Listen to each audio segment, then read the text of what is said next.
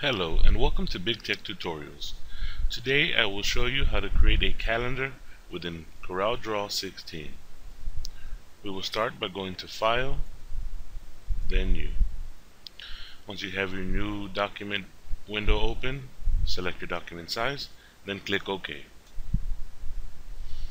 Once your document is open, you want to go to Tools, Macros, and then Run Macro.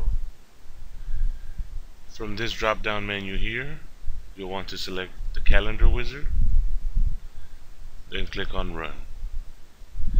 As you can see, it is showing you a preview of what your calendar will look like. Over here you have the months that you can select to be within your calendar. For every month that you select, you'll see it will add a page to your document. Now we're just going to create January. You have all your other options here that you can fiddle with to make it appropriate for what you will be using it for.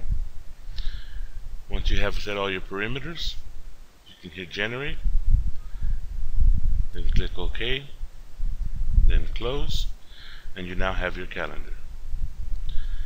Thank you for visiting Big Tech Tutorials. I hope you found this video useful.